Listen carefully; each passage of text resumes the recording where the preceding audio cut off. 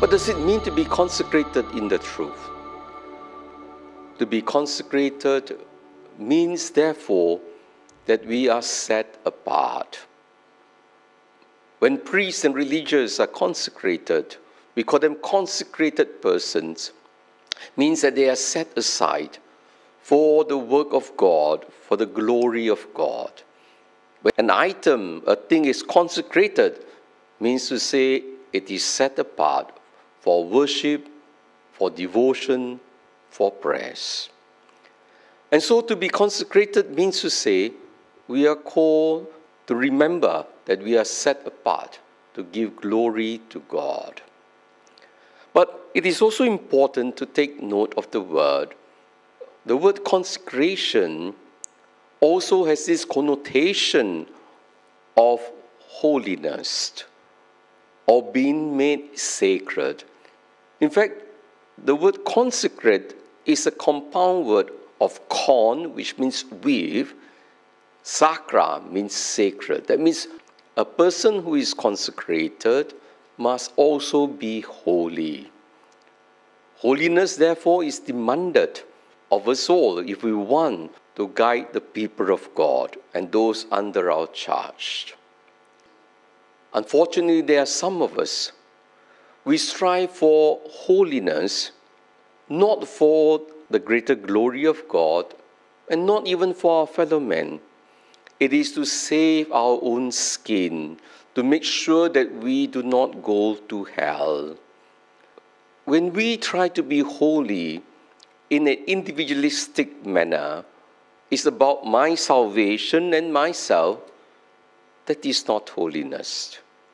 The reason why we are consecrated, why we are made holy, is first and foremost for the glory of God, and secondly for the sake of others, not for ourselves.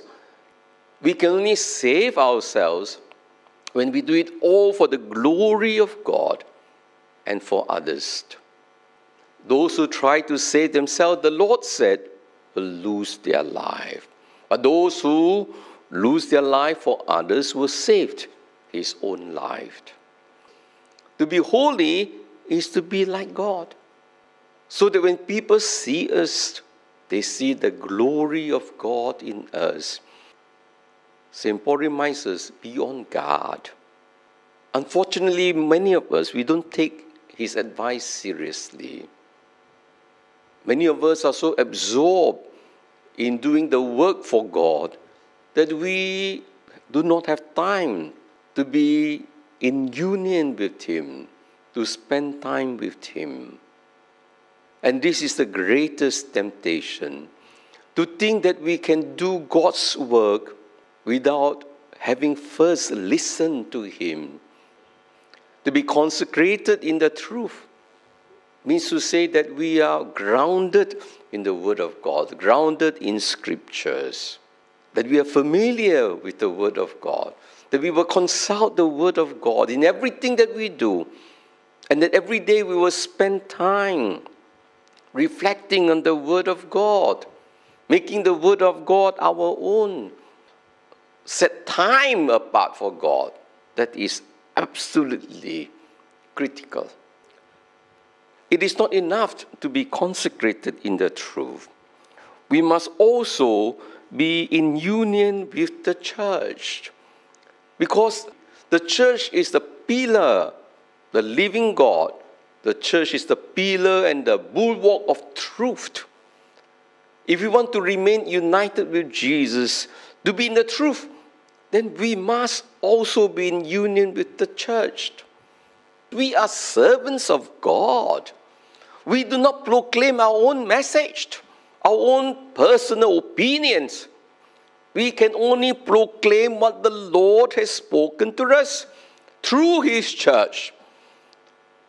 That is why we want to safeguard the church, safeguard those under our care. Every Catholic must be well grounded in the teaching of the church, in the doctrines of the church, not some worldly opinions, some opinions of some theologians. We must be careful of such people because they will divide They will destroy the church. All of us have great responsibility to those under our care, that we lead them in the way of truth, in the way of love.